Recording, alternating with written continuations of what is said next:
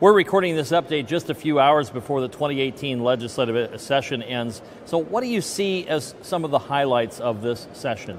Well, you know, there's definitely been some highlights and some things that have brought me down a little bit. But the highlights are the fact that, you know, just today we passed the House supplemental budget, and while I voted no on that budget, the highlights are that our economy is strong, and we're expecting some really record revenues coming back into the state, which really kind of led to my no vote on the supplemental budget. We can talk a little bit about that later. But I'm happy of the fact that our revenue increases are up. That means that our economy is going strong, that housing values are going up. And in the end, I think that this legislative session is going to end on an uptick, but it was the first time I've ever not supported one of our supplemental budgets, and we could talk a little bit about that later. So any other highlights that you think out of this session?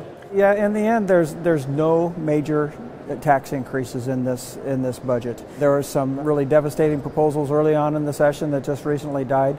There's no capital gains income tax in this budget.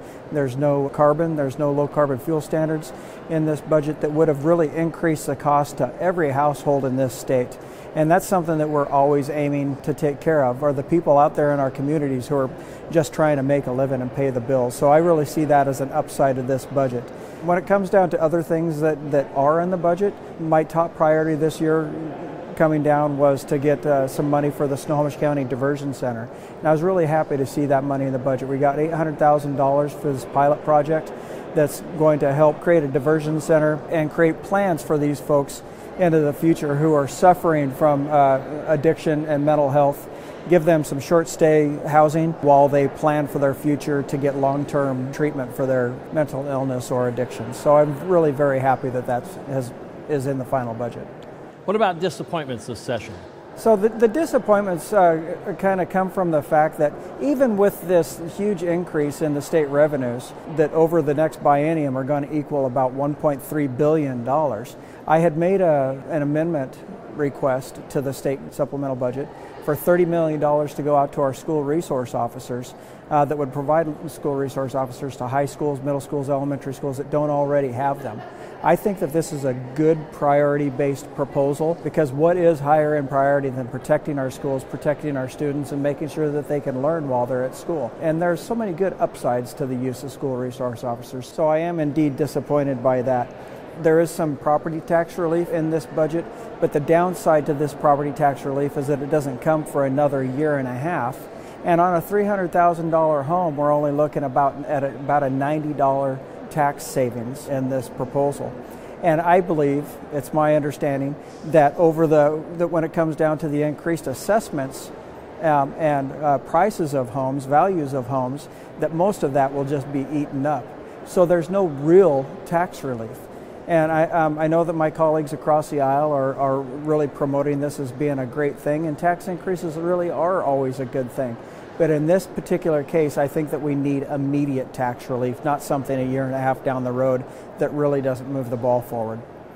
You were a key negotiator on an agreement that provided compromise legislation to Initiative 940, the Deadly Force Initiative. So could you explain your role and what that new legislation would do? Initiative 940 is an initiative being put forward by De-Escalate Washington.